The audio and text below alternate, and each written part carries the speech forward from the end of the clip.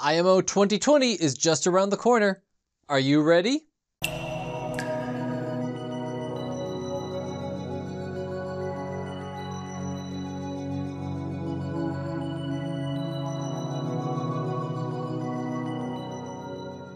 Hello everybody, I am Nick the Naval Architect.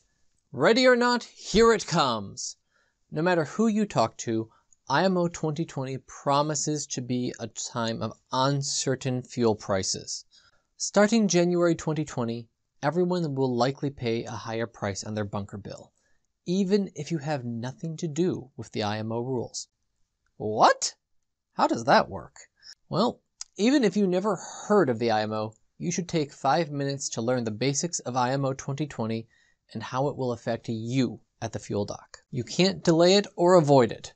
On January 1st, 2020, the IMO severely reduces sulfur emissions for every single vessel in the world. That is, vessels that fall under IMO. Sitting happy in 2019, the IMO allowed vessels to emit sulfur emissions, that is, SOx, of up to 3.5%. And that's when operating outside emissions control areas.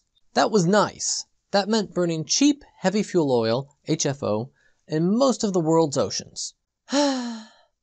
Happy days are over. Starting January 1st, 2020, the new limit for SOx emissions dropped to just 0.5%, 7 times lower than before. Only 2 major ways to achieve that: install an exhaust gas scrubber or burn low sulfur fuel.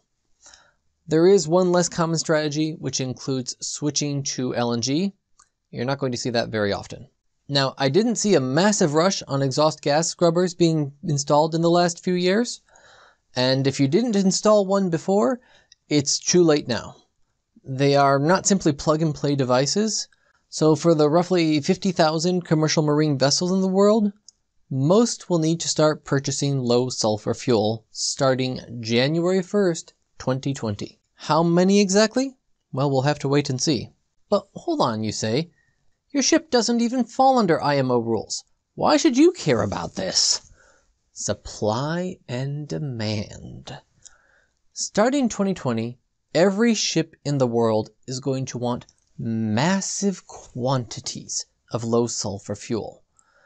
Now, where do we get low sulfur fuel from? Track the supply chain all the way back to the oil refinery, and we discover that low sulfur fuel comes out of the distillation column at the same point as diesel fuel. Now bear with me here, I am a naval architect, not a chemical engineer or a refinery expert, but in layman's terms, low sulfur fuel is essentially diesel fuel with an extra step to strip away the extra sulfur. That's called catalytic hydrotreating. Thankfully, we don't expect the oil refineries to develop IMO low sulfur fuel as a completely new distillate. Instead, they will likely blend ultra low sulfur diesel fuel with existing HFO stocks. That's a good thing because the existing HFO stocks will be able to offset some of the demand on the diesel stock. But don't kid yourself. That's not going to be enough to completely eliminate the sudden demand on diesel stocks.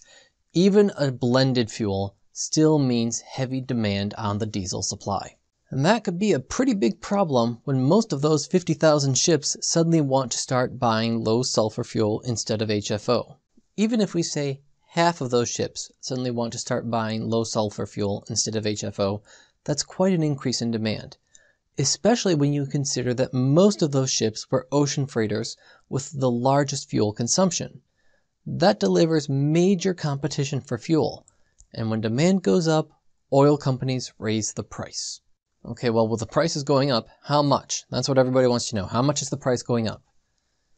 Well, if only we could get them to agree on that. Nobody agrees on the exact increase in price. Some believe that oil companies have already prepared for the increased demand.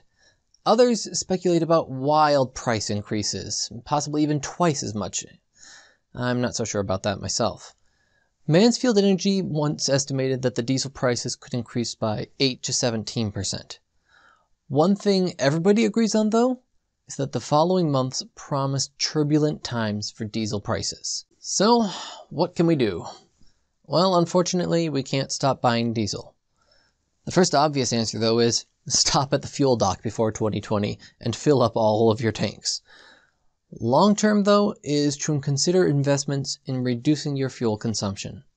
DMS can recommend several strategies to help with this. Some are even free. They don't require capital investment.